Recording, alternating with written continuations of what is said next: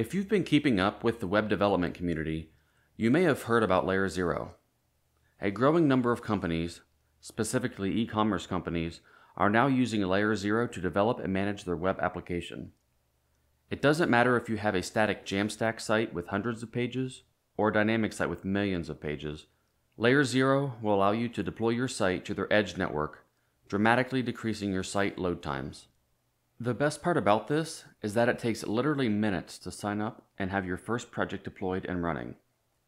Here on the home page, you can see some of the companies who are currently live on Layer0 and are seeing sub-second LCP times on hundreds of thousands of pages. Two of the best features of Layer0 are Js and Prefetching. Traditionally, you'd use CDNs to cache your digital assets like images and videos to reduce site load times.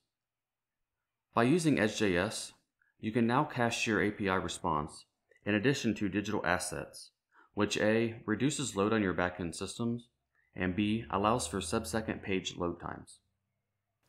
Layer0 also provides the flexibility for you to continue using your current CDN for caching assets if you want to, and then add Layer0 to cache your site's pages.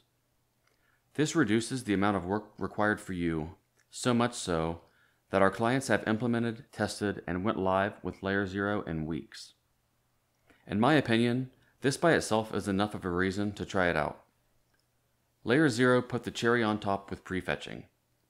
Now, the way we normally think about improving site speed is to reduce the time it takes for data to be available on a user's device after they have taken an action, like say when they click on a product. With prefetching, Layer0 intelligently predicts the data that the user might need, even before the user action is taken, and retrieves that information in advance. So now when a user clicks on the product, the data is already available and the page load is near instant. This prefetching is only done for pages which are already cached on the Layer0 network, so this has no impact whatsoever on your backend systems. If all of this has made you excited to give Layer0 a try, you might be wondering about pricing. To get started, Layer0 provides a free tier where you can deploy your project and get 100 gigabytes per month of bandwidth, a custom domain, and all of these features, which would be more than enough for your personal site or any small website. There's also an enterprise tier, so if you have a large website and want to benefit from all the features Layer0 offers listed here, you might want to check out the enterprise tier. Now, if you're excited about trying this out, there are a few things I wanted to make sure I cover in this video.